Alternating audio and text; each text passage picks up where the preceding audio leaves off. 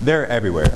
They're on the street, at the bus stop, even the corner of Circle K. And being 3.5 million of them, it's no surprise. You've guessed it, I'm talking about our homeless. We all have had our opinions and heard statements regarding the homeless, be it keep walking, avoid eye contact, or my personal favorite, ignore them, and they'll all go away. But the truth of the matter is, this problem isn't going away. Homelessness is a major problem in the United States, but the skewed view of the public regarding the causes and the effects has led to dehumanization and, unfortunately, an overlooked need. Today, I would like to enlighten you on the causes and the effects of homelessness, which have attributed nothing to the solution. According to the National Coalition for the Homeless, poverty is the leading cause of homelessness. But poverty is multifaceted, and the first of which is work-related. Either be due to downsizing or inadequate work ethics, losing a job at the wrong time can have a domino effect on one's social class.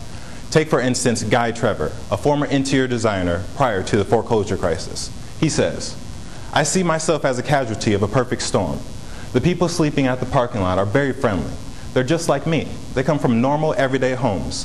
I don't think a lot of people in this country don't realize that they too are a couple paychecks away from destitution." But believe it or not, he's absolutely right. According to a recent survey done by CareerBuilder.com, 4 in 10 workers say they often or always live paycheck to paycheck. Healthcare is also another contributing cause of poverty in the United States. According to the National Coalition for the Homeless, for families and individuals struggling to pay the rent, a serious illness or disability can start a downward spiral into homelessness. And considering that 1/3 of every person living in poverty has no health insurance whatsoever, one bad break or one illness can send an entire family down the road to homelessness. Personal problems is the second major contributing cause of homelessness in the United States, first of which being domestic violence. According to the National Coalition for the Homeless, nationally, approximately half of all women and children experiencing homelessness are fleeing domestic violence.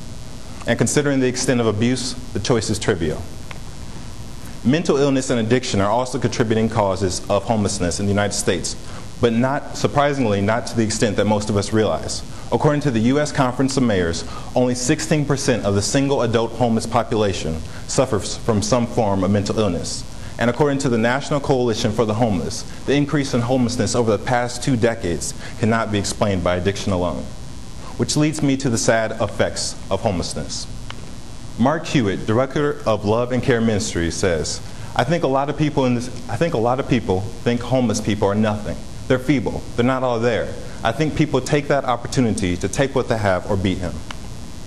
And he's absolutely right. Oftentimes we find ourselves frowning upon the homeless, ignoring the homeless, and believing the worst, thinking they're trying to free ride their way through life rather than getting a job like the rest of us.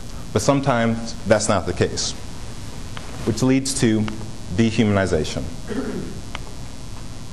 4 years ago, Nathan Moore was a typical 15-year-old boy who liked typical 15-year-old things like playing video games, watching movies, hanging out with friends.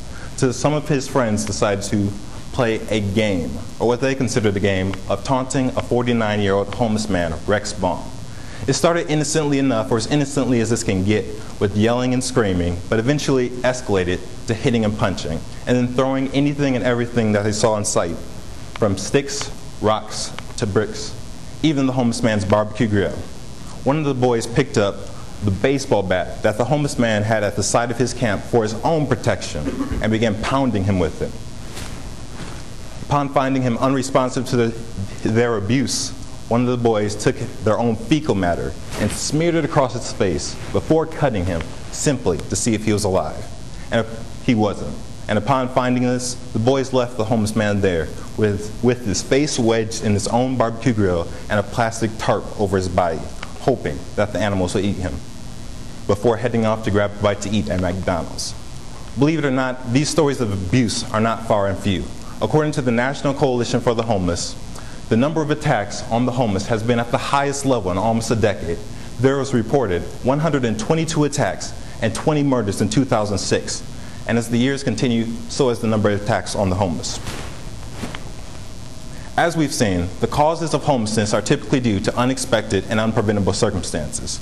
And the majority of people experiencing homelessness today are everyday folks such as ourselves who fell into one of these situations. It is also clear that these actions of abuse are unacceptable. but actions derive from attitude, and currently our attitude stinks. We give abuse rather than compassion, beatings rather than sympathy, and avoiding eye contact rather than addressing an issue with more vigorous action. It is clear that change must start within ourselves, but the real question is, are we willing to change?